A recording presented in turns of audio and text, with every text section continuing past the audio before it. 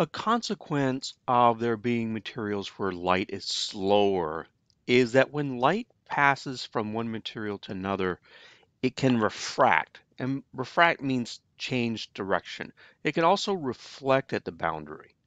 Right? And Snell's law tells us how that refraction will take place.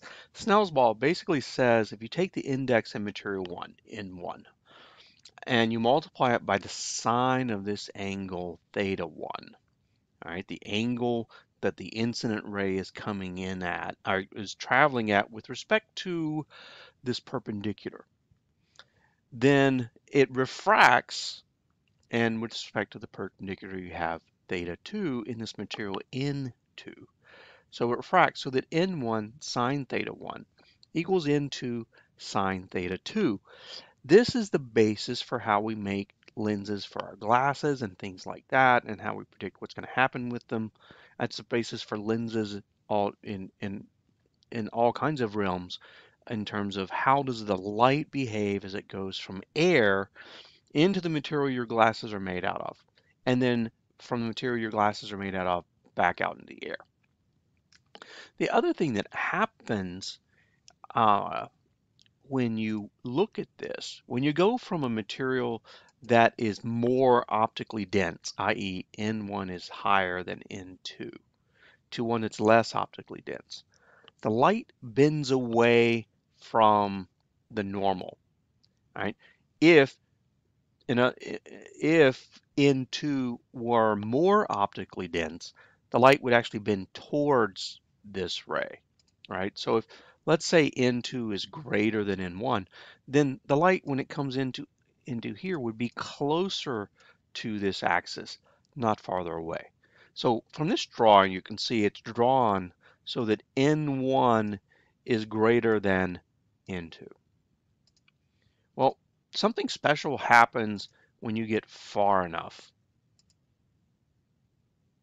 right? When you go far enough, oh, there we go. When you go far enough, um, as this ray gets further and further from the axis, you hit a point where it becomes parallel. And that's called the critical angle, because past that point, everything is reflected inside the material. You get what we call total internal reflection. It's a very important phenomena that we use all the time.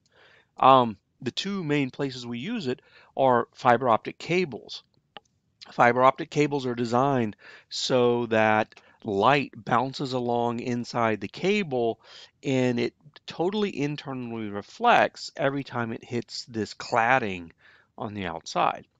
And this allows us to send light down an optical fiber over many miles, because it's not dispersing, it's not spreading out, it's just all traveling down the fiber. The other place where we use this all the time is in diamonds. So the reason diamonds are cut the way they are, and the reason they're so sparkly, is that diamonds are designed so that light comes in. If you remember, the index of refraction for diamond is really high at 2.4.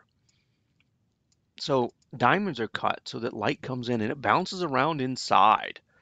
And then as you turn it, the reason the diamond sparkles as you turn it is as you turn it in the light, you get to the point where all this light is coming in from all kinds of different directions, and the only place it can come out is, one facet somewhere. So as you look at it, this really sparkles, and it sparkles because you're seeing all the light that's coming into the diamond from all over.